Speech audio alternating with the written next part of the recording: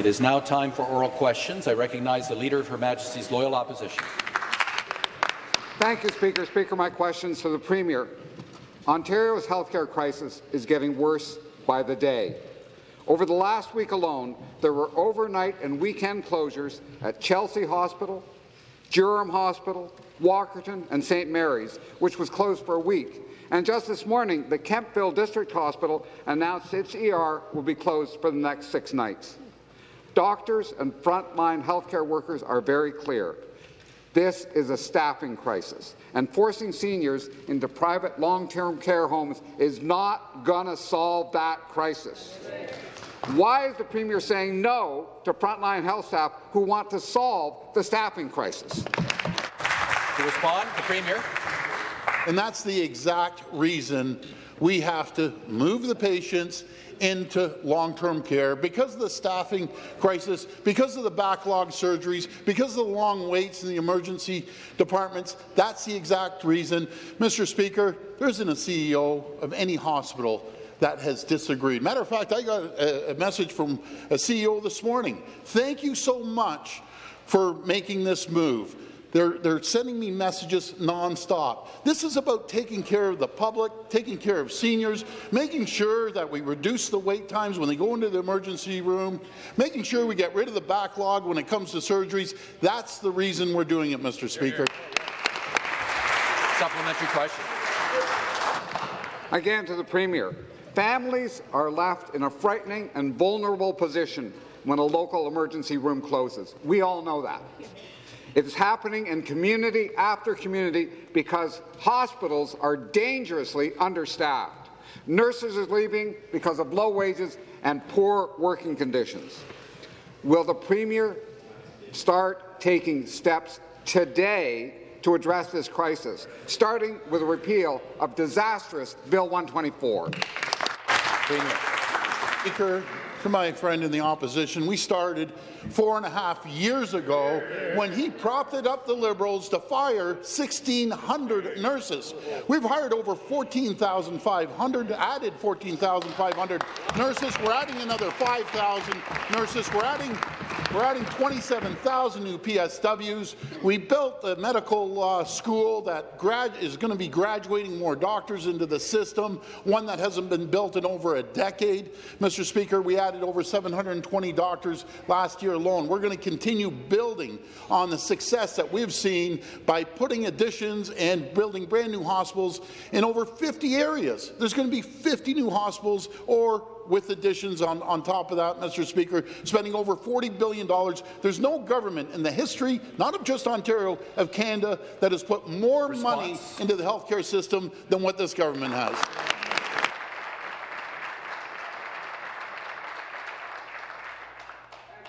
And to the Premier, frankly, Speaker, the emergency rooms are closing, and the Premier can talk all the numbers he wants.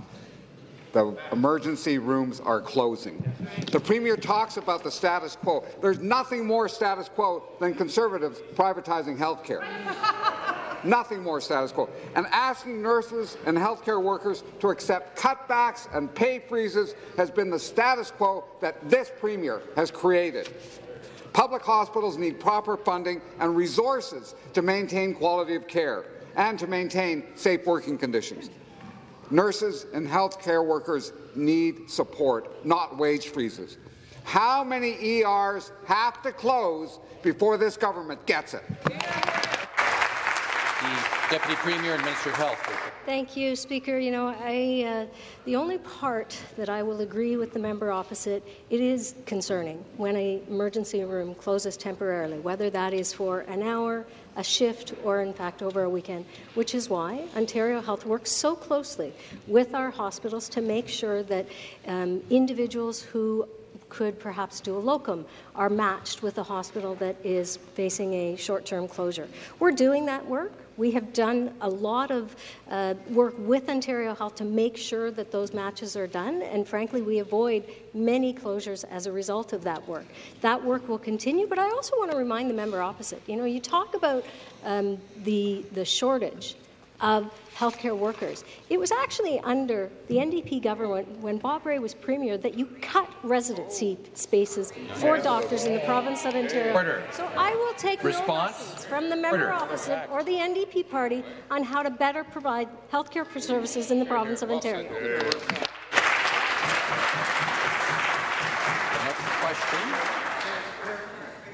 Next question, the member for Davenport. Thank you, Mr. Speaker. This question is for the Premier. Speaker, students are going back to school next week to what we all hope is going to be a more normal school year. Experts have been clear that addressing the impacts on their learning and their well-being is going to be requiring serious interventions. But instead of a serious plan backed up with real investment, this government is shifting millions away from schools and into direct one-time payments, forcing parents to buy their own supports. Since there have been no further details of this new voucher-style program, will the Premier commit instead to investing that $225 million into our schools where it can do the most good? Reply, the Minister of Education. We can do even better, Speaker. We could increase it by $689 million for this September for publicly funded schools to ensure kids get back on track with a learning recovery plan that actually gets them on track. But in addition to increasing investments in publicly funded schools, yes, Mr. Speaker, we do believe as Conservatives that we need to help parents through this economic difficulty. That should be the default position of every single one of us. For whatever reason, NDP and Liberals have continued to oppose $1.6 billion in direct financial relief. We did it with a $200 payment. We doubled it to $400, and now we're providing an additional $225 million to parents directly to help them with this economic challenge. All of us agree that there's economic instability and we want to help families through it. In addition to supporting parents, we have a plan, Speaker, to help these kids catch up. And it starts with them being in school this September. Normal and stable and more enjoyable. That is our vision. It is our priority. And we will do whatever it takes to ensure your kids stay in school. Response? Supplementary question. This government spent $900 million less on education last year than in previous years. The funding promised for this new direct payment is more than twice what's been budgeted for mental health supports in schools. It's $50 million more than has been budgeted for in-school tutoring. And instead of funneling that money into one-time checks like $50, $70, we're not sure yet, will the Premier invest it in hiring more teachers, more educational assistants, so that our kids can truly catch up? Minister of Education.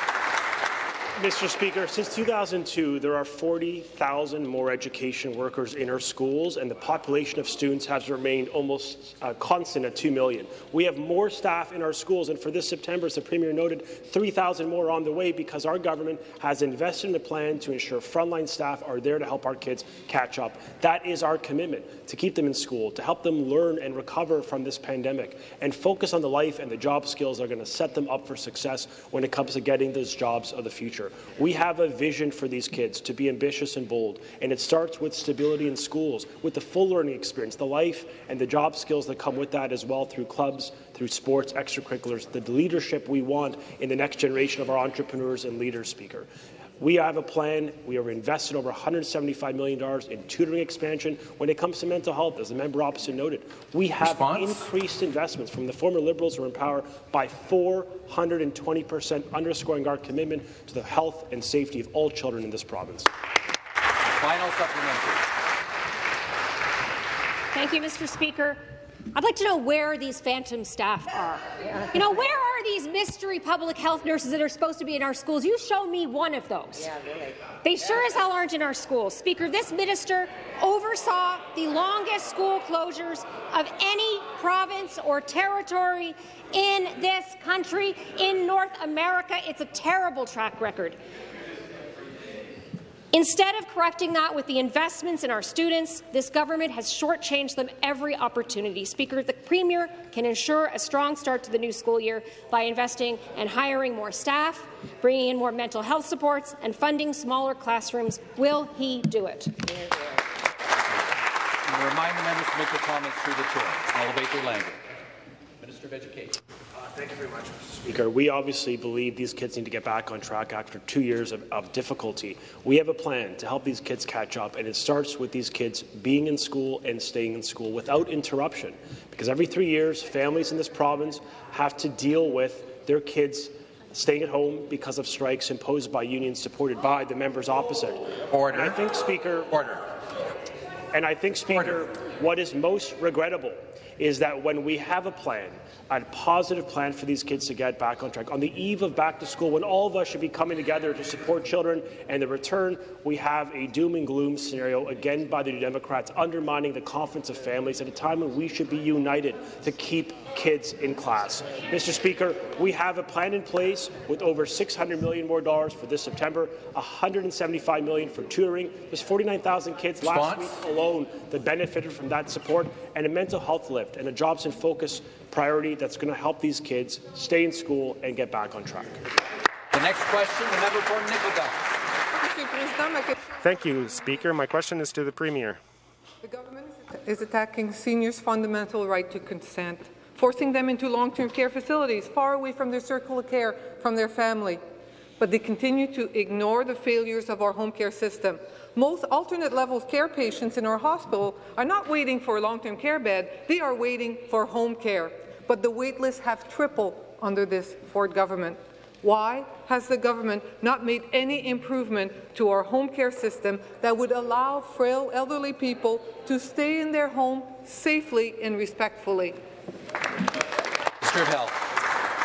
Thank you, Speaker, and I hope the member opposite, when she has an opportunity to vote for $1 billion investment in community care, that she will think carefully about what that actually means in our communities. It means 739,000 additional nursing visits. It means 157,000 nursing shift additional hours. It means 117,000 therapy visits, including physiotherapy, occupational therapy, speech-language pathology. It means 2,118,000 hours of personal support workers. 2 million, Speaker. It means 236,000 other types of home care visits. I absolutely agree that we can do better to make sure that people are safe in their homes, but the member opposite needs to think carefully about that when we vote on today's budget. The supplementary question. Thank you, Speaker. The private for-profit home care agencies cannot recruit and retain a stable workforce because they don't offer good jobs. 90% of people, elderly people, want to age at home, not in a long-term care home. This government could bring tens of thousands of home care workers back to the job they love by mandating home care providers to offer 70% permanent full-time jobs, well-paid, with benefit, sick days and a pension plan. But this government is standing by while private for-profit home care agencies fail more and more frail elderly people each and every day. Why is that, Speaker? Thank you, Speaker. You know, when our government passed the Connecting People to Home and Community Care Act, it was precisely because we understood that what people want is the ability to age at home safely and with the supports they need. We are doing that with a $1 billion investment, and we will continue to do this important work to make sure that we are educating and offering PSWs additional opportunities to work in Ontario. We are doing it by increasing the capacity of nursing students in the province of Ontario at our colleges and nurses and universities. We are doing it by having internationally trained, educated healthcare professionals given the opportunity quickly to see and assess their qualifications and get those certificates so that they can work in our communities. We're doing the work. Response? I hope the member opposite is willing to support us in that work. Next question, member for Newmarket, Aurora. Speaker, the Bradford community's economic potential is incumbent upon the success of this road project's expansion. This road project will not only benefit residents and travellers, pretty much the key to their downtown success, and that is so crucial. The people of Bradford deserve to have certainty when it comes to delivering on this project. We have seen the Liberal track record regarding road expansion, like the Bradford Bypass, broken dreams and delayed potential. Speaker, to the Minister of Transportation, can she tell us how this project will help spur economic growth in York Simcoe and beyond? That's a good question. The Minister of Transportation. Thank you, Speaker, and thank you to the member from Newmarket Aurora for the great question. Speaker, I've spoken at length in this House about the urgent need to get this project done, to fill the infrastructure gap that is crippling drivers.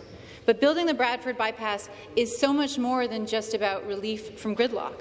This new link will provide Ontario with the economic boost that it needs.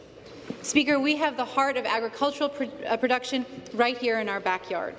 The Holland Marsh grows over 56% of the province's share of root vegetables and is the second largest grower of carrots in North America.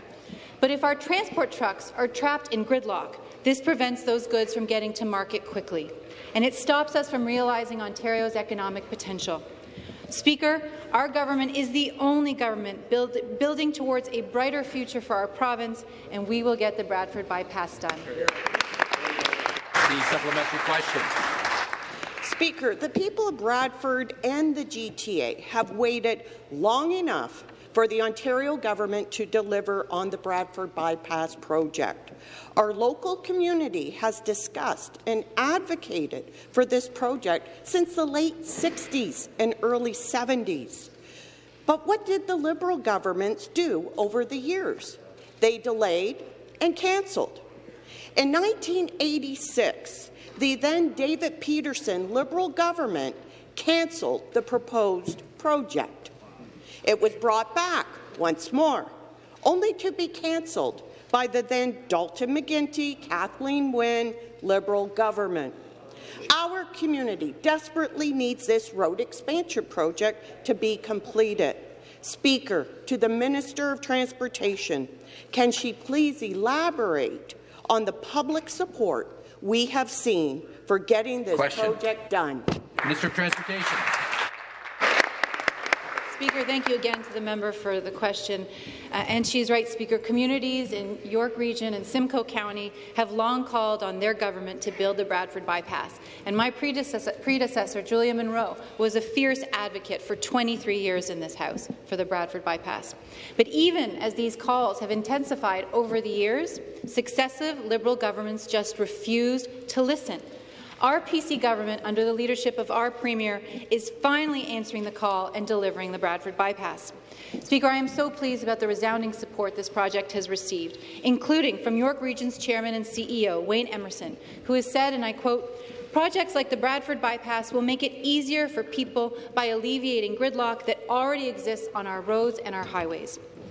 And Bradford West Gwillimbury's Mayor Rob Keffer has applauded our government's plan for this much-needed piece of infrastructure. Speaker, make no mistake, building the Bradford Bypass is a priority for our government, and we are delivering. Next question, the member for Kiewit-Nong. Good morning, Speaker. My question is to the Premier. 27 First Nations in the far north are air access only. Speaker, these northern airports are lifelines to essential services, policing, groceries, mail, education, healthcare, etc. They use gravel runways, 3,500 feet in length, which may be okay in the 1960s, but this is definitely not okay today. What is the government doing to plan to extend and improve these gravel runways? The Government House Leader.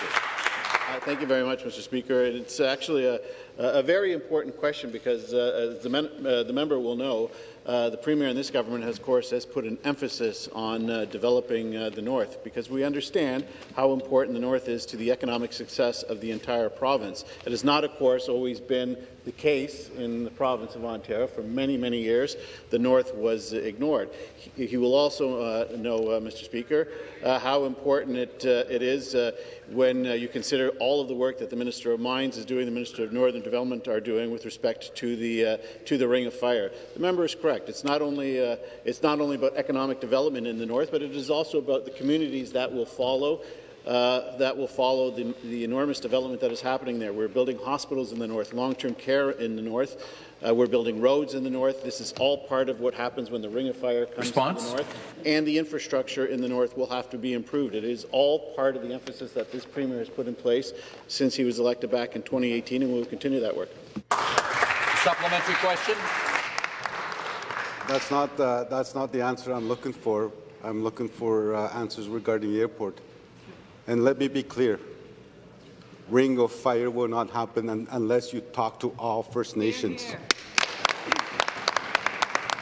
Speaker, imagine landing a 6-ton aircraft at 160 kilometers per hour on a gravel runway that is less than a kilometer.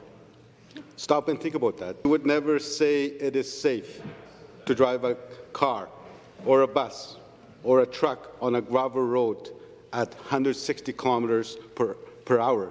Yet every day, planes are landing under these conditions. And Kingfisher Lake, my home community, the airport runway, which is gravel, was built in 1987. We are still using the same gravel runway.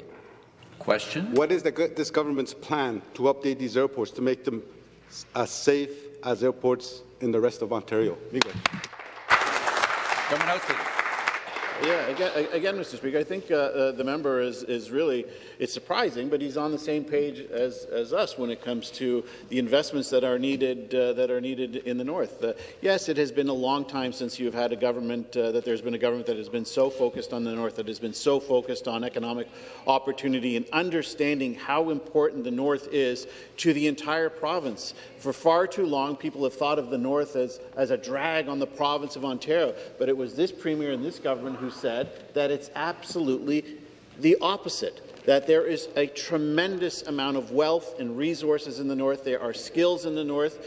We have seen it, the Minister of Mines, who has been a passionate advocate for the north and has brought jobs and opportunity to the north. But the member is right. Infrastructure needs to be improved as we make these important investments, which will bring hundreds of billions of dollars to the province of Ontario, thousands of jobs, enormous opportunity for all of the people in the north. The member is right, and that's why we're making investments not only in roads and bridges, but of course, airports will need to be part of this, Mr. Speaker, because that's what happens when you... Thank you very much. The next question, the member for Kitchener South Hespeler. Speaker, we all know that housing availability is at an all-time low across Ontario, with more than 1 million new residences required to address the shortage. The previous Liberal government didn't have the initiative when it came to addressing supply constraints. It didn't matter if it was high-rise, mid-rise, single-family residential, or missing middle. The entire process of building housing got mired in delay and wrapped in red tape. This shortage can't go on. There are young people in my riding, young, hardworking people, people who are out building our economy, who are desperate to strike out on their own and start laying down their own roots, but they are stuck still living with their parents because the shortage has left them with limited options on where else to go. Speaker, what is the Associate Minister of Housing doing to keep us on track to building homes faster? Associate Minister of Housing. Thank you very much, Speaker, and I'd like to thank the member for the question. And the member is absolutely right, Mr. Speaker. Ontario is in housing crisis due to lack of supply because of inaction by the previous Liberal government, Mr. Speaker. And that's why the people of Ontario put their trust in this Premier, Mr. Speaker, and in this government, because they know that we are here to act, Mr. Speaker, to build, and because they know that we will work with all levels of government to get shovels in the ground. As part of our More Homes for Everyone plan, we're cutting through red tape and getting homes built faster.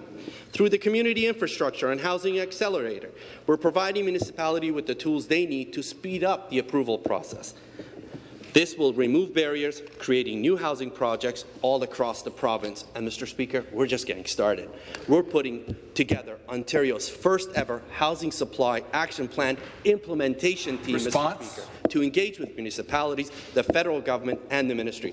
Mr. Speaker, as the Associate Minister of Housing, I'm here to ensure that we will fulfill our commitment to the people of this province. And, Mr. Speaker, we will not. Thank you very much. The supplementary question.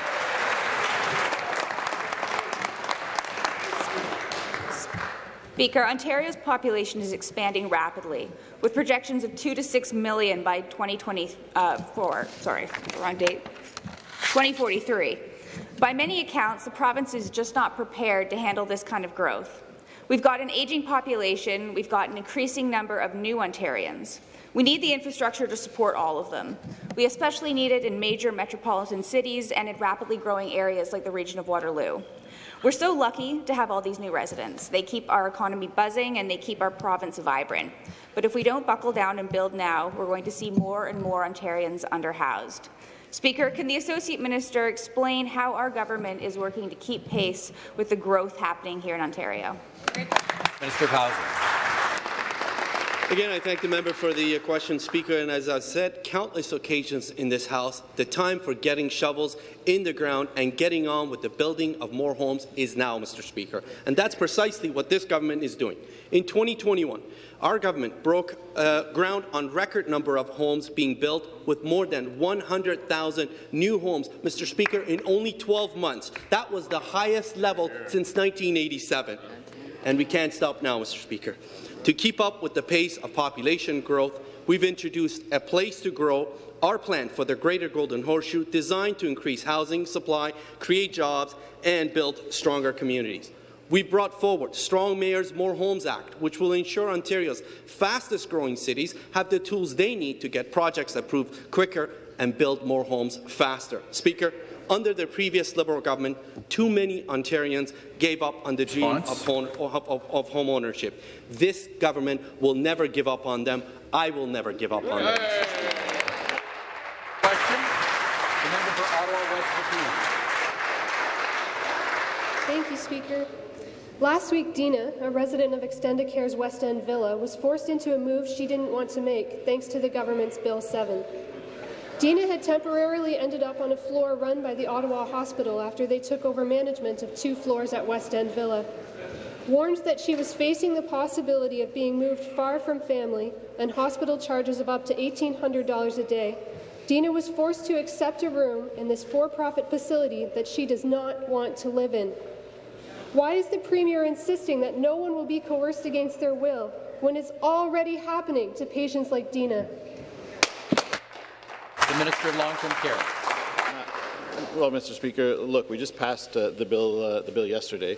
Having said that, Mr. Speaker, we do contemplate working with hospitals to make space that is available in long-term care homes available to our hospitals, so that patients who need more complex care can have that care. That is something that has been working very well in communities across the province of Ontario. It works well in Markham Stouffville. It has been working quite well in Ottawa, Mr. Speaker. That is part of our changes to the healthcare system, part of modernizing the healthcare system. We've said it a million times. We're not just going to simply go with the status quo. It is not a good level of care.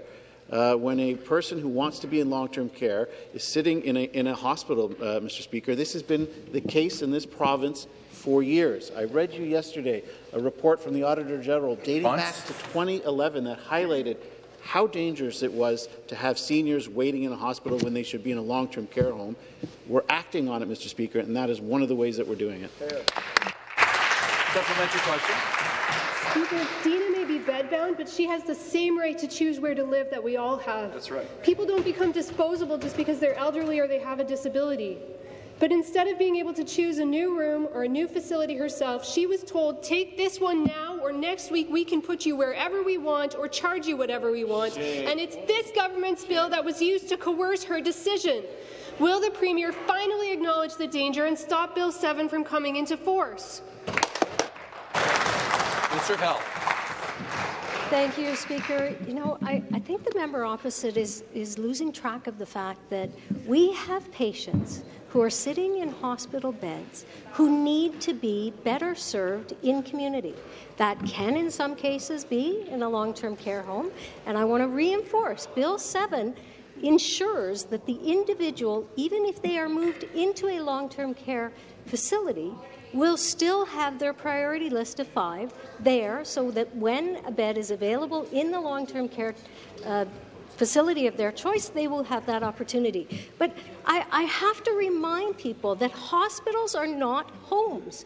We need to ensure that people have the ability to live out their lives in community, in long-term care homes, where there is social programming, where there are opportunities for enhancement, which is, of course, not what is available in hospitals. The next question, the member for Ottawa-Vanier. Thank you, Mr. Speaker. The government is rushing the passing of Bill 7, not allowing the government to hear the concerns of Ontarians because there will be no public hearing. We understand that hospitals are under enormous pressure and that we need to find measures of support and relief. But moving patients out of ALC into inappropriate long-term care facilities is displacing the issue, not solving it. The Premier said himself yesterday that patients deserve proper care, so why not invest in more in home care? The bill does not contain details regarding the implementation, and not knowing how far this government will go to free beds in hospital really worries family. So my question is, how will the government ensure that patients' rights to consent to proper care be guaranteed? The Minister of Long-Term Care. Speaker, look, the member suggests that that this is something new, but look, we have a report dating back to 2011 that was commissioned by the former Liberal government, where their own commissioner begged them to do something about ALC and to work with long-term care in order to make that happen. This is dating back to 2011. We then have a further report from the Auditor General in 2012, which highlighted the dangers of having people, our seniors, in hospital who should be transitioned into long-term care. In addition to potential for C. difficile, they talked about older patients, a decline in physical and mental abilities due to lack of activity as being one of the dangers. That's what this bill fixes, Mr. Speaker. It allows us to work with long-term care homes. It allows us to work with the patient who wants to become a resident, see what services are available in the homes around their choice. If their choice is not available, they stay at the top of the priority list for their home of choice, but at the same time get better care in the home while they wait for that. Supplementary question. Mr. Speaker, having access to long-term care is something that really worries the Franco-Ontarian communities. Families are afraid that without their agreement, they might be transferred in homes that are far away from their own home, where they cannot have the health care of a good quality, and above all, where they cannot have services in the French language. So they are afraid that they will not be asked for their agreement, and they are afraid their will not be respected. So the patients must be able to accept or to say no. They do not need to be obligated to go into another home if they do not want. So what the Minister is going to do in order to guarantee patients that their rights will be respected? The bill highlights that the Patients' Bill of Rights will, of course, continue to be respected. But what the bill really does, though, Mr. Speaker, it works with patients in hospital who are waiting to be transferred into long-term care. So what we're able to do is we're opening up 500 spaces for respite care. I've talked about how important that is, and I hope all members would agree that that's important. We're able to bring on 1,000 beds that have been set aside for isolation purposes, 1,000 of the 2,000, put them back into service so that people can have access to those beds. We're able to work with long-term care homes and the patient. What is your preferred choice? Is it available? If it's not, what homes are in and around your preferred choice are available? Will that home work for you? If it doesn't, what do we need to do to make it work for you? Do we need to put in kidney dialysis? Do we need behavioral supports for you? Specialized nursing for you? This bill allows us to do that. The regulations that I introduced a couple of days ago eliminate ward rooms. It reiterates the fact that there are no more ward rooms. We talk about the $60 million going forward. It's better for patients, and we won't stop. Thank you. The next question, member for Markham Thornhill. Thank you. Thank you, Mr. Speaker. Speaker, the pandemic has exacerbated a growing nursing shortage in Ontario healthcare system. Nurses and personal support workers are the cornerstone of the healthcare system, and that's why we must address this problem. To do that, we have to improve access to post-secondary education.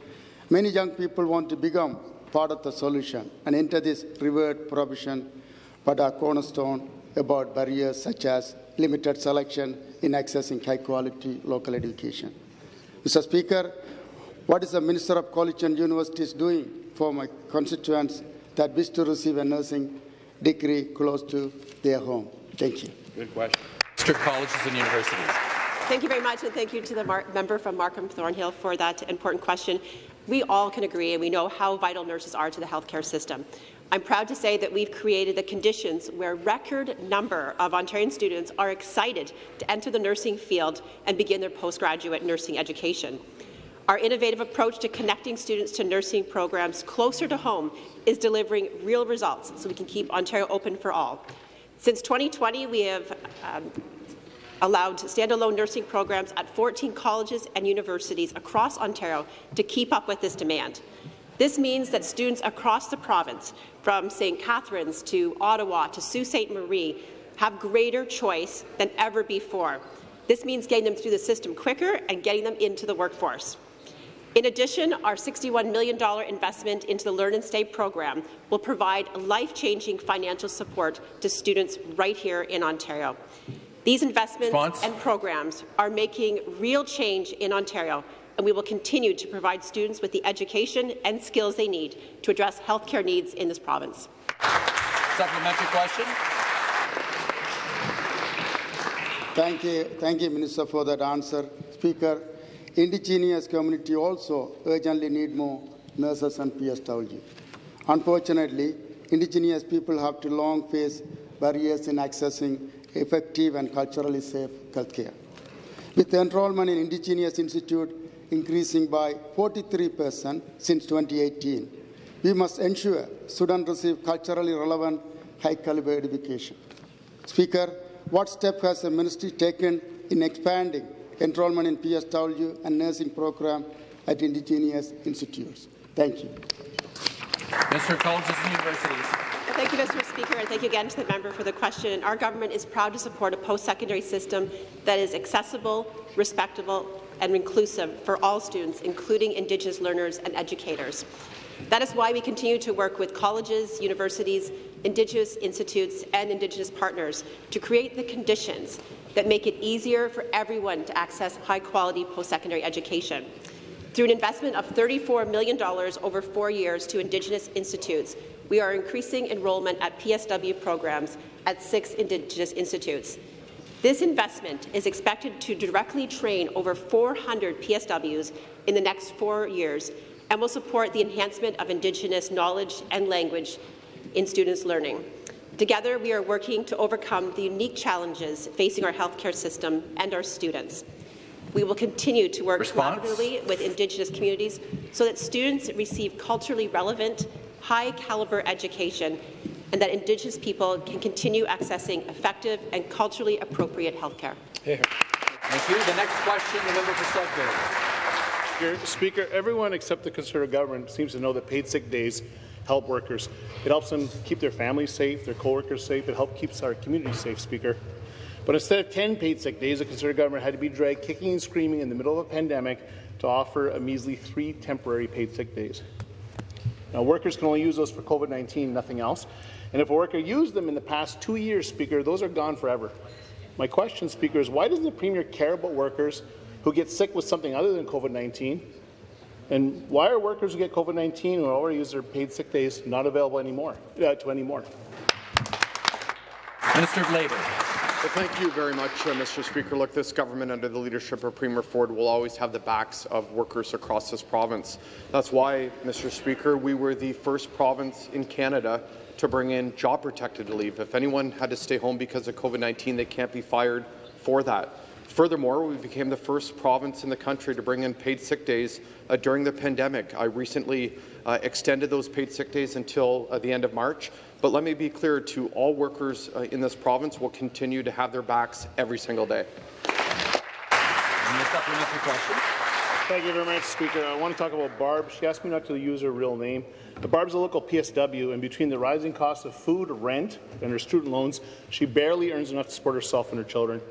Barb worries a lot about getting sick because if she gets sick, she'll have to choose between feeding her kids or endangering the elderly patients where she works.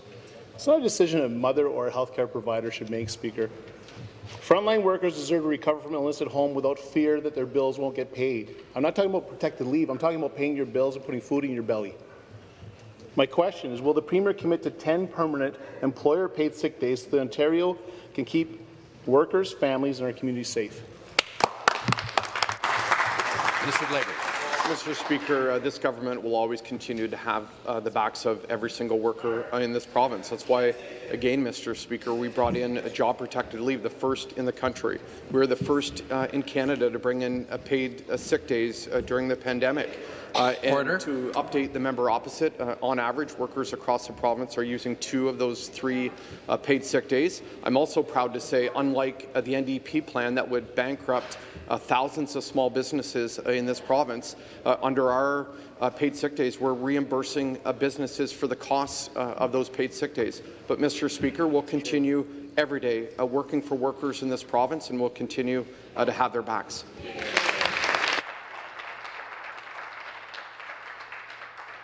Member for Stormont Dundas, South Glengarry. Mr. Speaker, my question is for the Minister of Education. Industries, businesses across all of Ontario are struggling to find employees to fill jobs they are offering. A company in my riding of Stormont Dundas and South Glengarry, Sigma Point, in the City of Cornwall, is facing extreme difficulties finding engineers that they need to seamlessly run their business. Speaker, this labour shortage is hampering our economy. It is often the case that our young people are not aware of or qualified to work in these sectors. As legislators, we cannot accept this. We need to ensure that our students, starting with the youngest learners, including my own young children, know about the jobs of the future and are equipped to fill these jobs.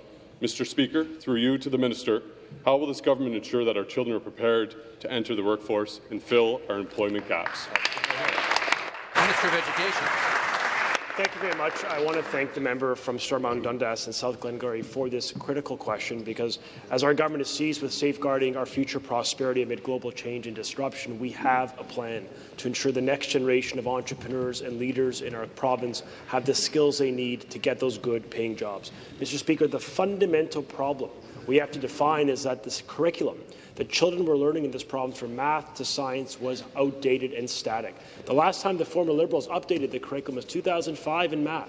Wow. YouTube had not been launched. Twitter had not been released. The first iPhone had not been released on the market, and yet kids were learning skills totally disconnected from the global economy. Clearly, we must do better, which is why we've modernized our math and our science curriculum with a real emphasis on the life and job skills, coding, financial literacy, teaching kids about mortgages, budgeting, credit and debt. These are the skills generations of young people wish they learned, that under our government they will this September.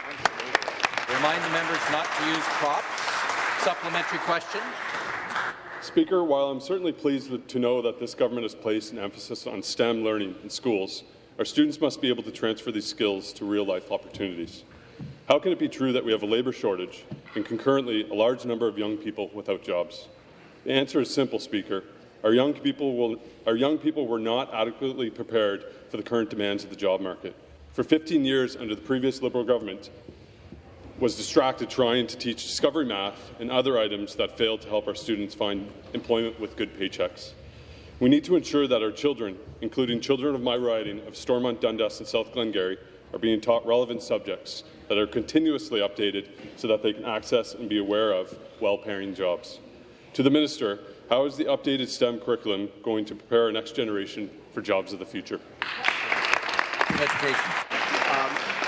Thank you very much, Mr. Speaker. It is a critical question because what it underscores is a necessity for curriculum to be relevant to the job market. We have, under this government, created 500,000 good-paying jobs in this province, and yet, Speaker, in this country, the youth unemployment rate still remains stubbornly high. Something has to change, and we accept that the curriculum needs to be modern and reflect the life skills young people need to get the jobs of the future that we aspire for them. That's why, Speaker, we mandated coding, the first government in this province, to mandate coding from grade 1 through 8 in both the math and the science curriculum. In grade 3, kids will now how to literally build a robot. We're teaching them skill sets that are going to help set them up for the STEM careers we want. Speaker, we're also for the first time speaking about artificial intelligence, the emergence of new jobs within those sectors. Financial literacy is now a mandate. It is a compulsion of graduation, starting in grade 1, learning basic money skills, all the way to grade 8, where they're literally building a budget for the year after their graduation. Mr. Speaker, we have a plan to help these kids succeed and get good-paying jobs, and it starts, Speaker, with keeping them in school this September right to June. Next question, the member for Thunder Bay, Superior North. Thank you, Speaker. My question is to the Premier. This government spouts a lot of numbers about the thousands of new healthcare professionals they hired during their last term. But there is... Right. Don't let him shake you. Don't let him shake you. Look right down the gun. Hit him harder after this.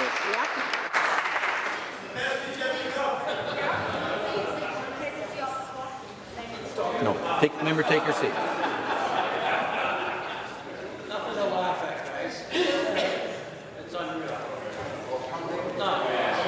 Order. Member for Niagara Falls, come to order. Government side, come to order.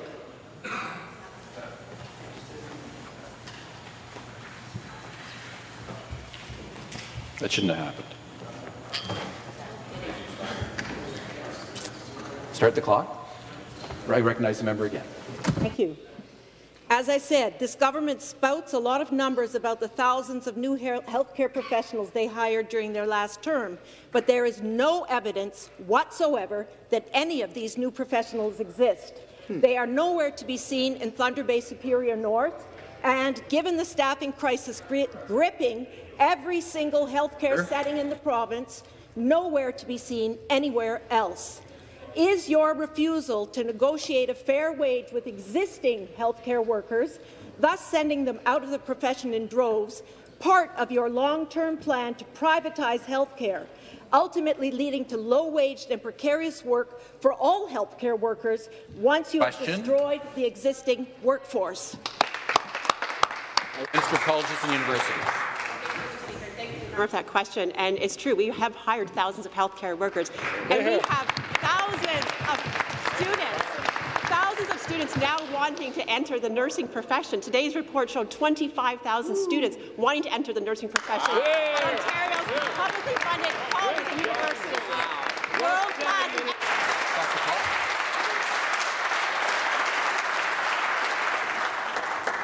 Start the clock. So do I? Because of the record investments that this government is making in healthcare system, record number of students are wanting to enter this profession. We know how vital nurses and PSWs are to the healthcare system, and we will continue to make those investments. Supplementary question. These sound like imaginary friends to me. The $5,000 bonus given to nurses but not other healthcare workers not only did not represent a permanent wage increase, it continues to cause division and resentment amongst all those healthcare workers who are not eligible for the bonus, an entirely predictable outcome in the government's divide and conquer strategy. I was called recently by a young nurse who was adamant he did not want their, and I quote, damn $5,000. He wanted to see across-the-board pay and benefit increases so that more healthcare workers would stay in the profession and they wouldn't be working in a constant state of exhaustion. Will this government admit it is deliberately driving existing healthcare workers out of the profession in order to gut the public system? Let's elevate our language. Minister of Colleges and Universities. Those 25,000 applications to the nursing programs right here in Ontario. Let's look at the opposition's record. You admit you need more nurses. Let me see. $61 million investment in the Learn and Stay program, which would bring 3,000 nurses in the next 4 years. And did this opposition support it? No. No, yes. The minister... Stop the clock. Member St. Catharines come to order. The member for Kitchener-Conestoga come to order. I have to be able to hear the minister in her reply.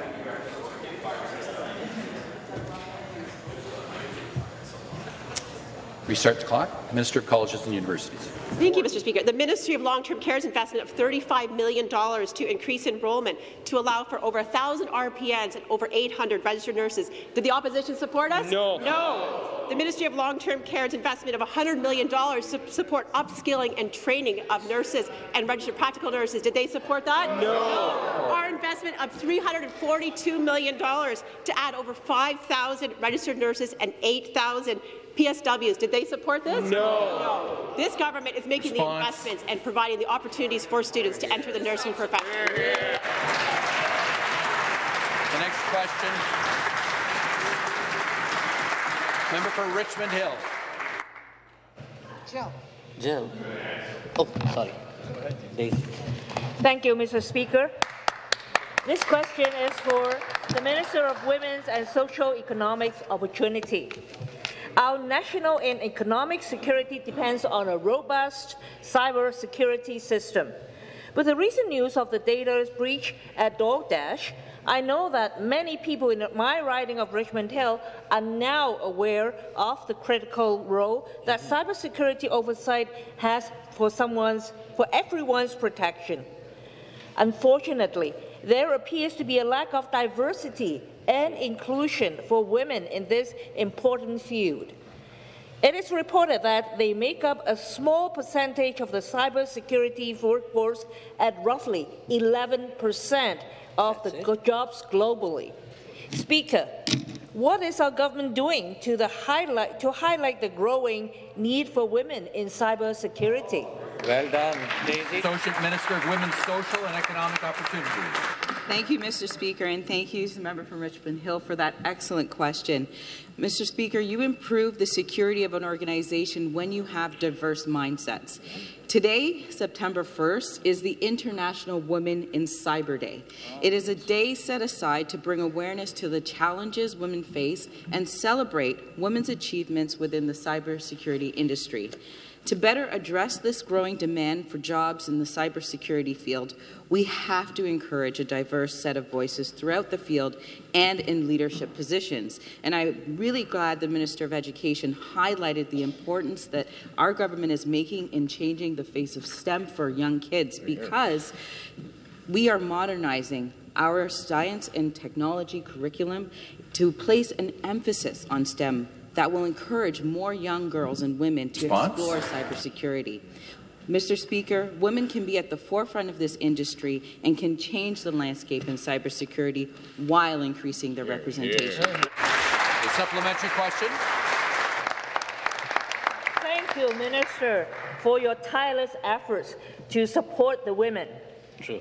Unfortunately, many women have experienced roadblocks as well, and they also experience challenges trying to enter the cybersecurity industry. One of the major concerns that the field often isn't on the radar of girls and women as they pick post-secondary programs or consider new careers.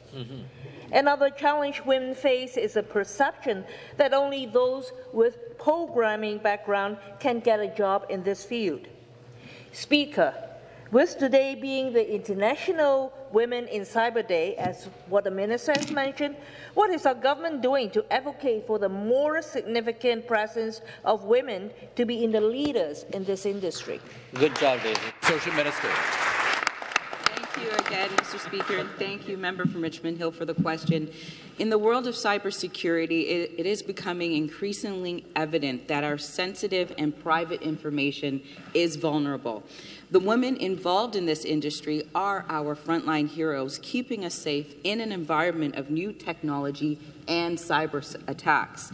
Same as a firefighter or a police officer, women in cybersecurity have the same ability to protect and serve our communities as well. The industry is booming today and growing in exponential ways. And I recently had a meeting with the Ontario Centre of Innovation and learned about the work they are doing to elevate women and advanced technology industry to start up and scale up their businesses. Mr. Speaker, now more than ever, I am excited to highlight and encourage young women to consider a career in cybersecurity. Response? And our government will highlight women's achievements and cast down barriers as an ally alongside them because, Mr. Speaker, Women belong in every place, at every table, in every space. Thank you. The next question, the member for Timiskaming Cochrane. Speaker, my question is to the Premier. The Ministry of Environment has approved the use of a former dairy farm lagoon in Armstrong Township for the importation, storage and spreading of raw sewage from Quebec. I have made the Minister, the Ministry, and this legislature aware several times of the issues involved with the approval process and have been unable to get answers. So I'll make them here. Could you please confirm that adjacent property owners need to be consulted as part of the EA process? Yeah. Government House Leader. Thank you very much, Mr. Speaker. Let me just say that I won't be able to give him a specific answer to that, so I will take it under advisement and meet with him after question period. Thank you. The supplementary question. Thank you, Speaker, and I appreciate that response, and I look forward to the detailed answer. When my office contacted the Ministry regarding the use of a former dairy lagoon, the Ministry responded that the site did not contain an abandoned lagoon, even though it obviously does. When my office contacted the Ministry regarding the well that provided water to the former dairy farm, the reply was that no prior well existed on the property. Once again, that is not accurate. The community is losing faith in the role of the Ministry in the approval of this project. Minister, will you commit to releasing all documents pertaining to your Ministry's approval and monitoring of this project? Thank you. And to respond, Government House Leader. Look, again, Mr. Speaker, the Minister is working very hard and very diligently to ensure that we have one of the most robust environmental assessment regimes in the entire country. I know you have seen day in and day out the passion that he brings to this, but moreover, Mr. Speaker, we know how important agriculture is to the province of Ontario. It's something that the Minister of Agriculture has been talking about constantly. So we will continue to work with our farmers, we'll continue to work with communities, we'll continue to work with this member to ensure that what we are doing each and every day is highlighted, respecting the fact that we need to protect our environment, making sure that the rules that are in place protect not only our communities, but protect the people who work within our communities, and ensure that our farmers and our agriculture community are respected in that process. As I said, Mr. Speaker, at the conclusion of question period, I will sit down with the member and take some additional advice from him and hear some of his specific concerns. Thank you. The next question, the member for Eglinton Lawrence. Thank you, Mr. Speaker. With the GTA population expected to increase between 2 and 6 million in the next 20 years, Ontario needs to have a plan. We will need the necessary infrastructure to accommodate more residents, and most importantly, we will need enough housing. We can't afford delay and red tape. A population increase of this magnitude requires immediate action. Experts and advocates are calling on the federal and provincial governments to address the crisis and move aggressively to support the oncoming population increase. Speaker, can the Minister of Municipal Affairs and Housing explain how the Strong Mayors legislation will help expedite priority projects and housing so that we can keep up with population growth? The Minister of Municipal Affairs and Housing. Thanks, Speaker. And I want to thank the member for Eglinton Lawrence for that tremendous question. I think it's so very important as we move, especially during the time of a municipal election, that we've got to make sure that we get that plan in place. And municipal governments play a crucial role in determining housing supply. But the member's right. As Ontario's population has grown, housing, new construction, the supply of housing hasn't kept pace. We're now facing a housing crisis that freezes too many young families out of the market. Our proposed Strong Mayor system will empower municipal leaders to work more effectively with the province on provincial priorities like building more housing. On this side of the House, we understand that municipalities play that critical role in ensuring our success, but we have to, Speaker, and I have to implore the opposition to really look at this. This is so important that we give the mayors in our two largest cities the tools that they need to get the job done. That's exactly what our proposed bill will do. The supplementary question. Thank Thank you, Speaker. Leading voices have warned that the lack of new housing and planning for population growth in Toronto could hamper the city's economic future. These same voices have said that the top concern for everyone should be addressing Ontario's housing crunch and the difficulty that many residents have buying and renting. Many of my constituents are very concerned about home ownership for themselves and for their children. They ask why governments are not taking immediate action and cutting through the red tape that is holding up development. Speaker, can the Minister of Municipal Affairs and Housing explain how our strong mayor's legislation will result in more homes and provide reassurance to my constituents about their future in cities like Toronto? Minister of Municipal Affairs and Housing. Thanks, Speaker. Through you to the member. I've said this many, many times in the House that we need to work with our municipal partners to unlock more housing supply. Too many Ontarians are worried, Speaker, that they're never going to be able to own the home that meets their needs and their budget. Our government has to move forward. We have to implement policies and build upon the success of more homes for everyone and our housing supply action plan. Speaker, I want to remind the members of the House that last year we had the most housing starts, over 100,000. It's the most we've had in our province in over 30 years. But Speaker, more has to be done. We need to pull out all the stops to ensure that municipalities have the tools to get the job done. We've committed to Ontarians in the last election that we're going to be building 1.5 million homes over the next 10 years so that people can realize the dream of home ownership. That's exactly what our proposed Strong Mayor's Bill will accomplish. The member for Humber River, Black Creek.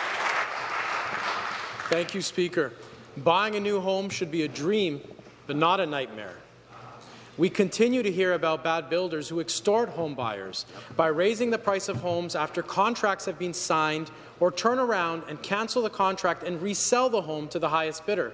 This has to stop. Your regulator, the HICRA, has only investigated 10% of all complaints, and not a single fine has been laid. To make matters worse, because of the government regulators' inaction, many home buyers have had to spend thousands and thousands of dollars in court, sign NDAs, and go through years of unnecessary stress because your government regulator isn't protecting them. Why is this government letting this happen? And if they're not willing to act, are they willing to reimburse home buyers for their legal fees since they are unwilling to protect them? Hear, hear. Minister of Public and Business Service Delivery. Thank you very much, Mr. Speaker, and thank you to the member opposite for the question. Mr. Speaker, it is this government that vowed to stop bad developers from trying to make extra money off the backs of hard-working Ontarians. And it is our government that is strengthening the regulatory tools available to address this concern. Speaker, these includes much heftier fines for bad builders and enhanced powers for HCRA to proactively investigate potential bad behavior by developers. Altogether, Mr. Speaker, these stronger penalties and approaches would cost unlawful developers very dearly, on a single home, from hundreds of thousands of dollars in fines to the loss of their builder's license. Speaker, we are making bad builders think twice before trying to take advantage of our home buyers. And also, Mr. Speaker, we are actively working to stop these incidences from happening any further through multiple different means. Thank you. Thank you. That concludes our question period for this morning. Government House Leader, point of order. Thank you, Mr. Speaker. Just rising on Standing Order 59, just to outline the business in the coming week, and just to thank members again for a very productive week on all sides of the House for the people of the province of Ontario. So on Monday, September 5th, pursuant to Standing Order 9I, the House, of course, will not meet in recognition of Labour Day. On Tuesday, September 6th, in the morning, we will be dealing with, in the morning and afternoon, Bill 3, the Strong Mayors Building Homes Act, both morning and afternoon. And in the evening, we will have a private member's notice of motion number 2 from member for Brampton North. On Wednesday, September 7th, In the morning and afternoon, we will proceed with Bill 3, Strong Mayors, Building More Homes Act. In the evening, we will have the member of Scarborough-Guildwood Bill 9, Safe and Healthy Communities Act. On Thursday, September 8th, in the morning, colleagues, we will have tributes to deceased members of Parliament. And let me just thank members who have been participating in that. They are very important to the family members, and the speeches on all sides have really been very, very well done. So thank you and congratulations to everybody. We will then have a statement by the Ministry at routine proceedings. The Minister of Addictions and Mental Health will have a statement on World Suicide Prevention Day. The afternoon, we will continue on with tributes to deceased members of Provincial Parliament. And in the evening, the member for Windsor West Private Member's Notice of Motion number 1. Thank you, Speaker. Thank you. With the deferred vote on the motion for third reading of Bill 2, an act to implement budget measures and to enact and amend various statutes. Call on the members. This will be a 5-minute bell.